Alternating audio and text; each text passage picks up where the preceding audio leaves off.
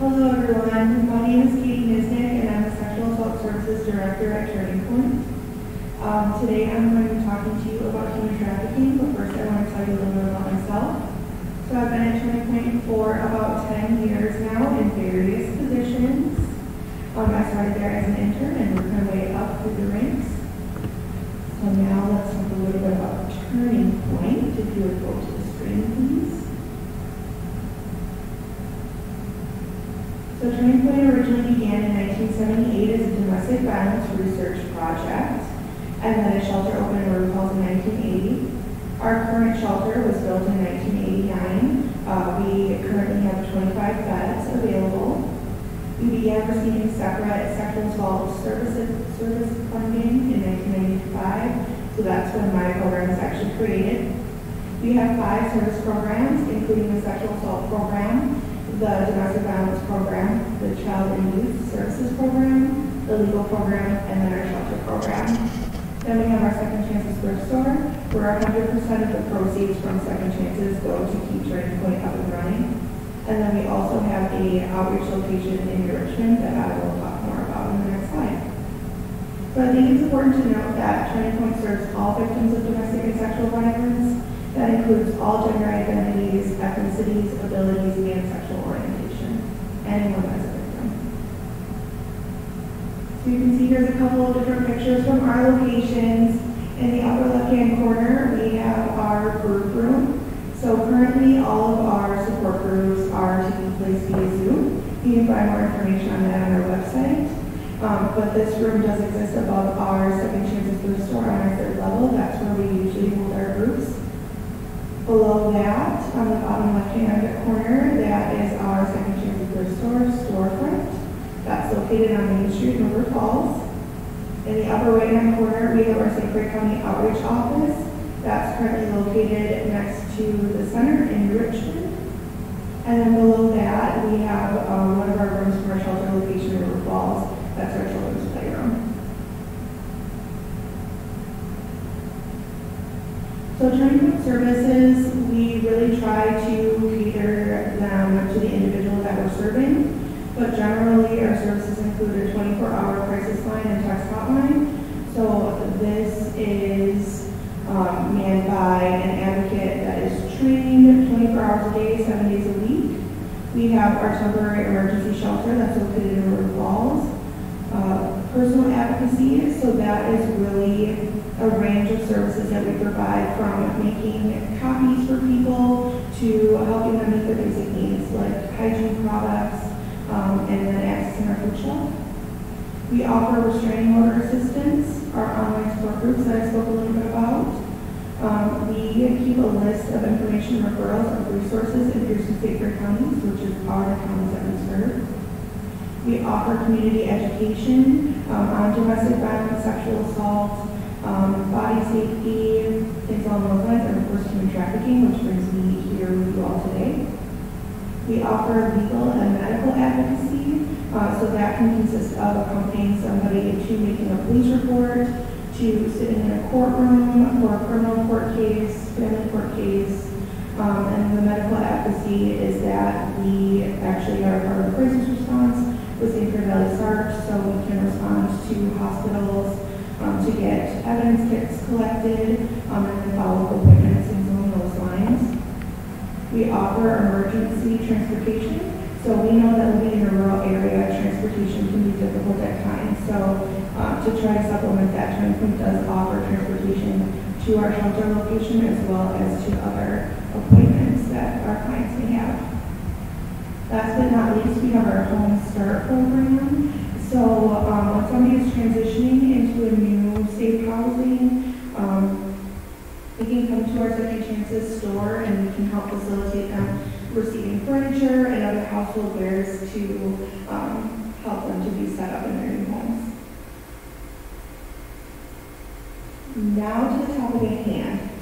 So throughout this presentation, I'm going to be talking about the various parts of human trafficking. But first, let's start with the definition of trafficking. So there's 3 parts that need to happen in order for a situation to meet the trafficking definition. So the first piece is the process, is the action.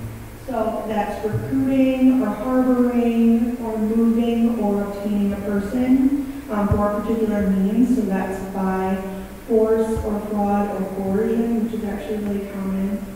And then the last part is for the purpose of involuntary servitude, debt bondage, slavery, or sexual exploitation, which is the one that I'm going to be most focusing on today as it falls within my program. So now that we know what trafficking is, let's talk a little bit about what trafficking is not. So there's some common misconceptions that go along with human trafficking. The first being that trafficking affects one group in particular. Really anybody can be a victim of human trafficking. There are certain things that traffickers may seek out, certain vulnerabilities within people that would make it easier for them to perpetrate a crime against. But really, it could be anybody, a part of any socioeconomic group or anything along those lines. The next part is that trafficking victims are always foreigners. So when people think of human trafficking, sometimes they think of Asian massage parlors or of people from Eastern Europe. But actually, people are being trafficked from America in America or in the United States every day, from rural areas to urban areas. Another common misconception is that trafficking and smuggling are the same. Smuggling is actually a crime against the border, so helping somebody cross a border into another country, that would be a crime against the border, whereas trafficking, you need to have those other elements present in the definition that we talked about. So, like coercing somebody to come across the border for purposes of involuntary servitude, that would constitute trafficking. So another misconception is that people think that when somebody is entering into sex work or human trafficking, which we're really focusing on now, is that they know what they're getting into when they're being approached. But really, nobody can consent to what might happen in a transaction of somebody buying another person. They don't know that person. They don't know exactly what that's all going to entail, and they don't have a lot of control of what's going on. It's usually somebody telling them to do something, and then that buyer is controlling what is happening within that room. So nobody can consent to that if they don't know everything that's going to go along with that. So one thing that comes up a lot when we're talking about human trafficking is what's the difference between trafficking and prostitution.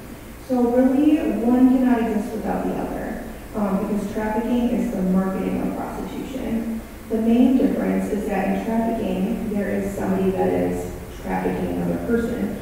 So whether it's a pimp or another name for a trafficker in that situation, they're the ones that are usually calling the shots and are in control of what's happening within that.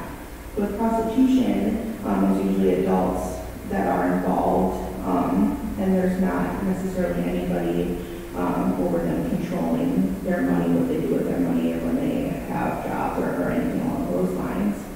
But really, there's been a debate among people of whether prostitution was ever an actual choice in the first place, just because a lot of people that do enter into prostitution or do sex work have prior traumatic experiences that would make them feel like prostitution or sex work is the best choice for them. So there is some debates and things along those lines.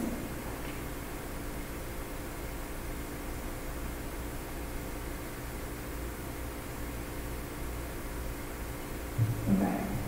So control tactics. So there's a couple of different things that traffickers do to maintain control over their victims. So first with the recruitment process, more often than not, it's not somebody jumping out of a van and kidnapping another person. It's usually done through a grooming process, whether that's online or meeting them at the mall, at school. There's a lot of different places where this can occur. So after that person, the rapport has been built, and that person has entered into human trafficking, then there's a breaking down process before the victim is put out or put to work. And that process is called seasoning. So really the goal of the seasoning process is to completely break down the victim using a combination of physical, mental, and emotional means so that that trafficker can have absolute control over them. So some of these tactics are on our power control wheel. This is very similar to the power control wheel made by the Domestic Abuse Project in Duluth. A lot of the dynamics are the same of an intimate partner violent relationship to human trafficking. It's all about power control. So some of these are, I'll read them out loud, are intimidation, emotional abuse, isolation, minimizing, denying, and blaming, sexual abuse, using privilege, economic abuse, coercion, and threats, and then intimidation. So while the physical abuse and sexual assault are definitely parts of the seasoning process, if a trafficker can use intimidation or emotional abuse, that minimizing and isolating their victim, those are the tactics that they're going to most likely use versus that physical force. Because we know it's easier to get somebody to do something if you make them feel like they want to versus forcing them. So that is as well a part of the seasoning process is for that trafficker to develop that relationship with their victim and those dynamics that go along with it using these tools to maintain control.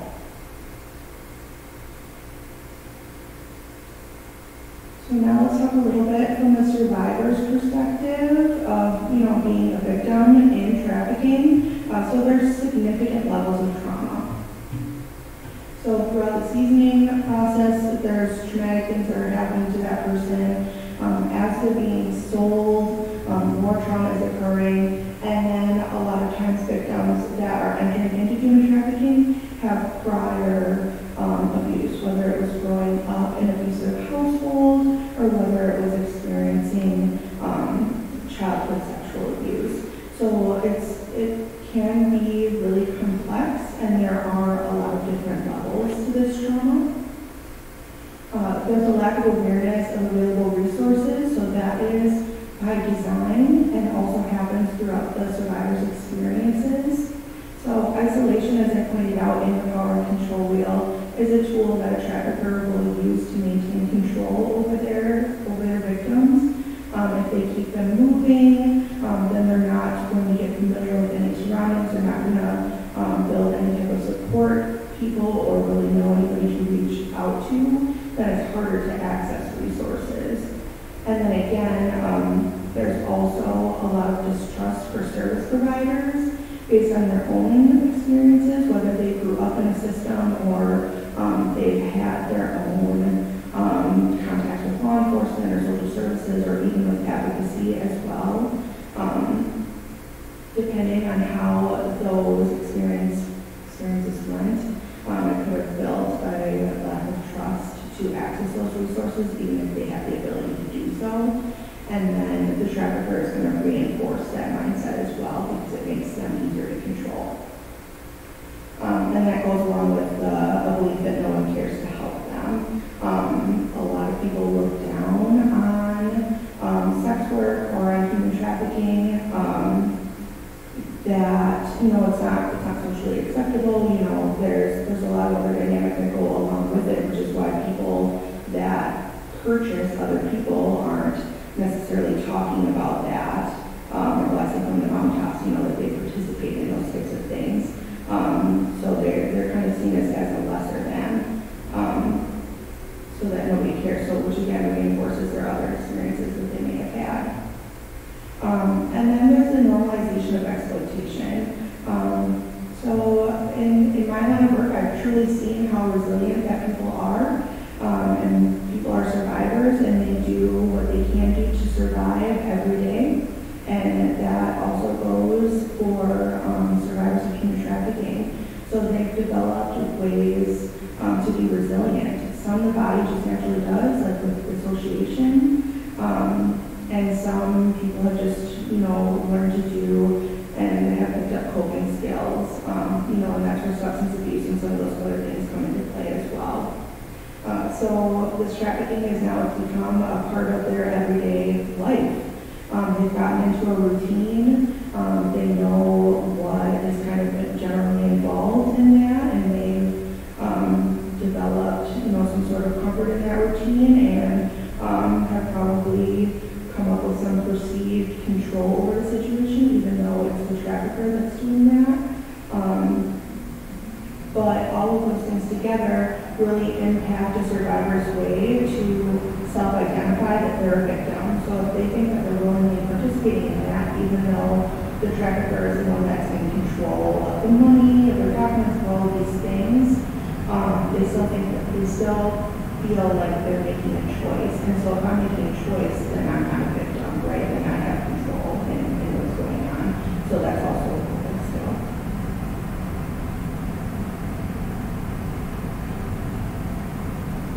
So a little bit more about human trafficking, so how it's marketed essentially. So technology transformed the game. That's what human trafficking is referred to by people in the life. It's the game, it's the life. What's really happened is that you can now order a person online like you order a pizza. There's not necessarily any more traps. We stereotypically think of like a woman standing on a street corner waiting for somebody to approach them, or them approaching cars. That's what we think of when we think of human trafficking. But that's not necessarily the case anymore. In larger cities, that might still be happening, but more often than not, they're being advertised, and people are accessing them through websites. So Backpage, MyRedBook, and Craigslist websites were some really big ones that traffickers were using to advertise their victims. In the last couple of years, there's been a big push for reform on those types of websites, so they have taken some steps. But that's the thing about the internet and with technology, is things are always evolving, and traffickers are smart. So social networks are being used for that. Adult websites are also being used to market and for people to purchase other people off of.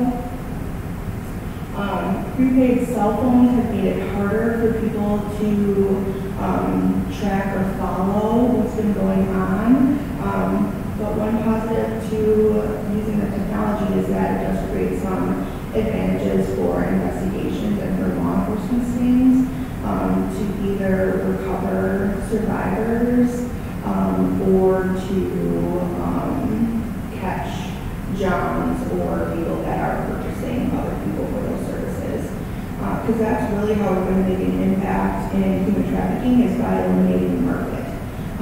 So traffickers are looking to make money and they're looking to profit, and human beings are, when somebody traffics drugs can be sold and can be used one time. But if you have a person, you can use that person over and over again for the same purposes, just by meeting some basic needs. And then there's an endless supply of people. So if we eliminate the market for that, if we make it harder for people to buy, or if we have stricter punishments, or are prosecuting the people that are purchasing other people, that's how we're going to start eliminating the market. Because if there's too much to lose by participating in that, people aren't going to do it.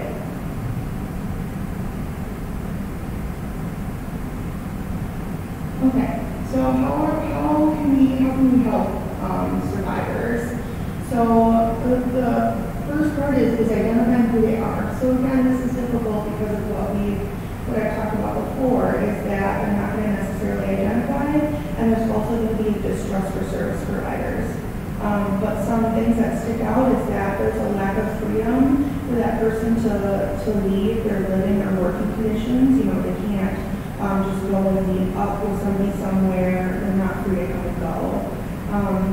They have few or no personal possessions or financial records, so they're not going to have their own bank account because they're not in control of their money, because they're moving around and they probably didn't have the opportunity to pack up all the things that they wanted. They're not going to have a lot of personal possessions. have a lack of knowledge of the community that they're in, just because that's a control tactic. Again, that we talked about is that traffickers are going to be moving their people around. That's to drum up business by having fresh people, and that's also to keep people in the dark about where they're at. So if they're under 18 or providing commercial sex, they can't. In the state of Wisconsin, the age of consent is 18, so having sex under that age, I mean, it's against the law, so they can't. Like I said, they're not in control of their own documents, so if they're asked for identification and the person that looks like it might be their partner hands over their ID versus them handing over their ID themselves, you know, that's something to pay attention to, something to look at. And then, of course, signs of physical abuse, restraint, and then there's branding. Traffickers use tattoos as well as actual branding, malnourishment, and then there's a general lack of health care or dental care. Okay, so trafficking, what this looks like a little in our area, so I can speak to turning point experiences. The map that we currently have on the screen, I took from the Polaris project. So I want to give a shout out to them as well. That's where I get a lot of my information. So if anybody is interested, you can see the website is up there to get more information. And the Polaris project also runs the National Human Trafficking Hotline. So if you, hopefully you can see, but so the dots, the spots on the map, that's the calls that have come into the hotline, for whether they are people seeking services as being a trafficking victim, or people reporting and making tips of things that are happening in that area. So you can see that there's a big spot over by us. We're in the Twin Cities metro area. But like I said, the urban doesn't necessarily matter, because in the northern parts of Wisconsin as well, you can see that there are bigger spots of people calling and making tips, or people seeking services as well. So it's really in any area, any gathering of people, you know, somebody can be trafficked. So how it's presented, most likely, or more than likely, the turning point in my experience is that, like I said, people they're not identifying themselves, but we're identifying that they're victims based on the information or the lack of information that they're giving us. But it's often presented as a domestic violence or an intimate partner violent relationship of that person who's maintaining control over their partner and having them be trafficked for rent money or for drugs or, you know, for a multitude of different reasons. So then once they start, you know, listing off those things, then we can identify that they're victims of trafficking, and it's not just a domestic violent relationship. So serving survivors of human trafficking, they are a very high need population, and that's because of the significant levels of trauma that they've experienced. So they really need a team of people around them to help them. So there's that crisis intervention, there's emergency housing. You know, a lot of people they're being trafficked, they're not going to necessarily have a place, they're going to be being moved around, they're going to need clothing and food and other basic needs. They're going to need protection and safety planning. Traffickers aren't usually giving up their victims very easily because what they're doing is illegal, and also that person is their commodity, like they're using them to make money, so they don't really like to work with them. So there's going to be safety concerns. You know, human trafficking survivors are going to need the social services, they're going to need advocacy, case management, medical and health services, you know, that emotional support, employment assistance. So the average age of somebody to enter into human trafficking is 12 or 13 years old. So if they're being trafficked, most likely they're not going to be going to school, they're not going to be learning these other skills, you know, that we're learning as participating in the community outside of trafficking. So they're not going to, necessarily know how to create a resume or what skills they have that would be marketable. They're going to want daily accompaniment because again, they're not being exposed to those other skills. It's going to be difficult, to not only with the fear of like the trafficker following them or knowing where they are, but also, making a grocery list of preparing food for the week. That's not necessarily something that they're going to, like a skill that they're going to have. So they might need some help with that. There's interpretation or translation services. That is something that Turning Point helps to provide. We also have a bilingual advocate as well, but that's not only for the survivors, that's also for the service providers to be able to make sure that they're serving that person to the best of their ability. There's legal services, so that survivor might also have some charges against them that they need assistance with that occurred while they were being trafficking. There's been some stories in the news. I'm sure people have heard about Crystal and Kenosha. And then counseling and mental health services. So again, with the significant levels of trauma that people are experiencing, they might need somebody to help process through that with them, or maybe they're going to need some other, medications or other assistance with what's happening. The literacy education. So again, if people are being trafficked, they're, when they're essentially in middle school, if that's when everything starts, they're not going to be able to attend high school and receive that type of education. So they're probably going, if they're interested in that, they'll probably have to take GED tests and get classes in that way. And then of course transportation as well.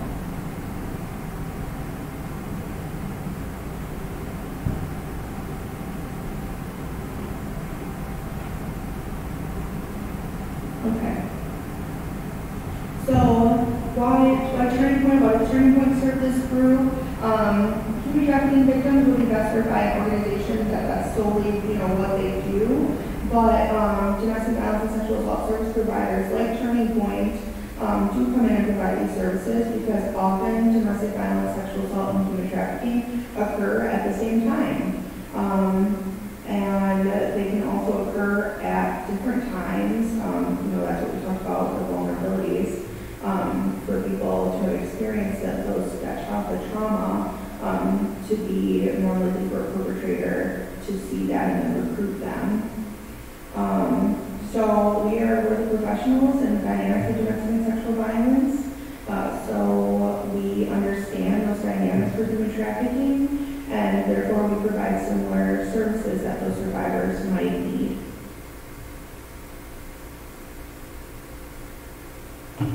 So now it brings us to what can you do to help prevent trafficking in your communities.